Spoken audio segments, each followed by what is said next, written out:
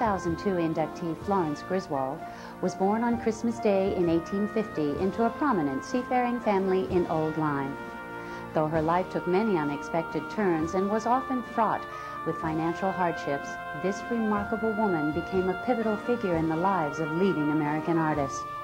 After her death in 1937, the New York Times wrote, "In her delicate and high-bred way, Miss Florence had her part in fostering authentic American art. The memory of this gracious spirit survives as a part of no inconsiderable chapter in the history of our native art."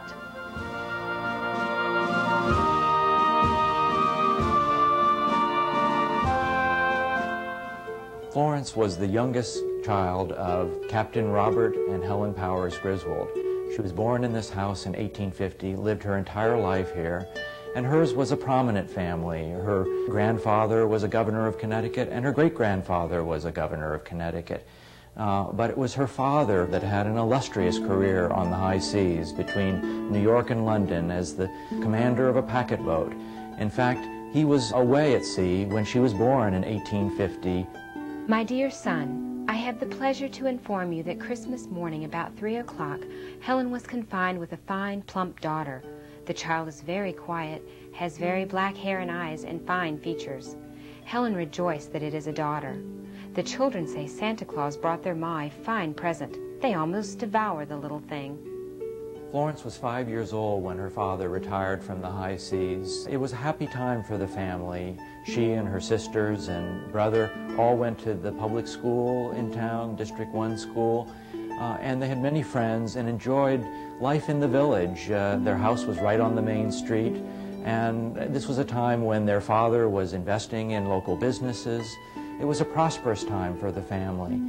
All of that, however, was interrupted by the death of the son of young Robert Griswold, who died at the age of 17, stricken by diphtheria. When Florence was 16 years old, she went off to New London to the Perkins School, a private school established by her aunts, Lucretia and Carolyn Perkins, and it was there that she learned French, she learned china painting, drawing, and music. By the 1870s, unfortunately, Captain Robert's business dealings had fallen on hard times. He, in fact, was forced to mortgage this house 3 consecutive years in order to try to make ends meet.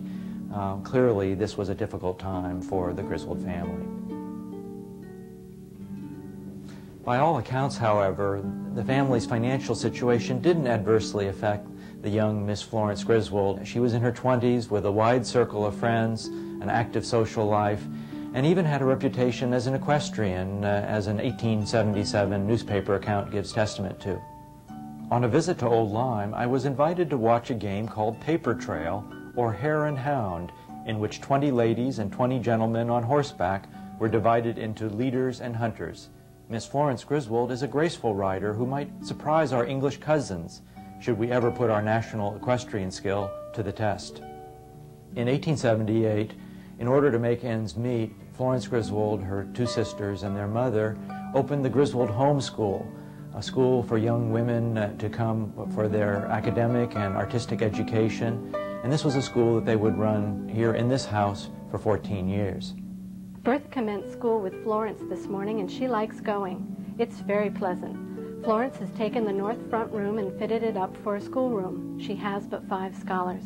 I think it is a desirable place in regard to health and comfort, and if Florence teaches the ordinary branches with French, Louise music, and Adele painting and drawing, the course seems quite complete. In 1882, Captain Robert Griswold dies, leaving the family in grave financial straits. Fortunately, however, friends of the family came to the rescue by paying off the mortgage on the house, and this enabled Florence, her sisters, Louise and Adele, and their mother to live in the house and continue to operate the homeschool. By the late 1890s, misfortune again strikes the Griswold family. Florence is to lose both her sister Louise and her mother Helen.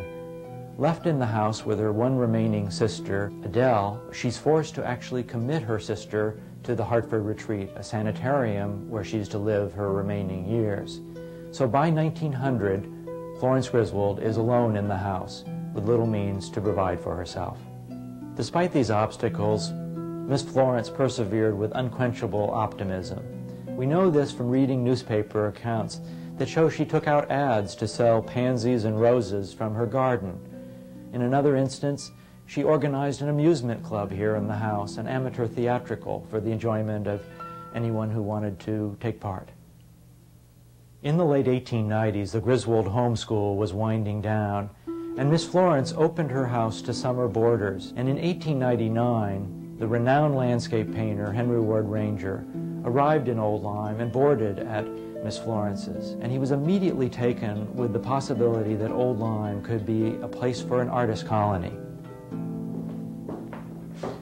Well, soon other artists followed Ranger's lead, and Old Lyme and the Griswold house attracted a new generation of America's leading painters, artists like Childe Hassam, Willard Metcalf, Will Howe Foote, William Chadwick. These artists were in the vanguard of the Impressionist movement, and together formed the Lyme Art Colony that became America's Center for Impressionism. Florence Griswold absolutely thrived in her new position as she described herself, the keeper of the artist colony. Here in the dining room, the artists would gather in the evening for conversations with Florence Griswold, and this was a place that, as one artist put it, had all the charm of being a guest, but the freedom of being at home. And indeed, I think perhaps the most obvious example of that are these painted wall and door panels that you see in this room and then throughout the first floor. It's a tradition that began when these artists went to Europe, where they explored many of the European inns in France and Holland, where there was a tradition of painting on walls and doors. They essentially translated that experience and brought it to New England, to Old Lyme.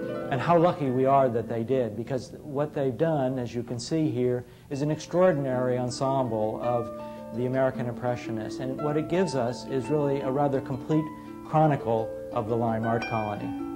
Florence Griswold charged $7 a week for room and board, and as many as 15 artists could stay here at any given time. This was a business relationship that she had with the artists that extended even to her acting as their agent, helping to sell their paintings from her front hallway or shipping works to their exhibitions. But it went beyond to one of real friendship. This is seen in the way in which they involved her in their lives, invited her to Florida, to New York, and perhaps one of the most important friendships she had was with Woodrow Wilson's family, particularly Ellen Axon Wilson, Mrs. Woodrow Wilson, who was an artist and who came and spent 3 summers here with her daughters. And in fact, the Wilsons invited Florence Griswold to the White House to attend one of their daughters' weddings. Miss Florence was also very active in town affairs. She was a founding member of the Old Lyme Fire Department and participated in a fight to prevent the trolley from invading this small pastoral town. She was very much a person who contributed to a new identity for this town as an art center, and she described it in the following way. At first, the artist adopted Lyme, then Lyme adopted the artist, and now today, Lyme and art are synonymous. Florence Griswold was the central figure in that transformation.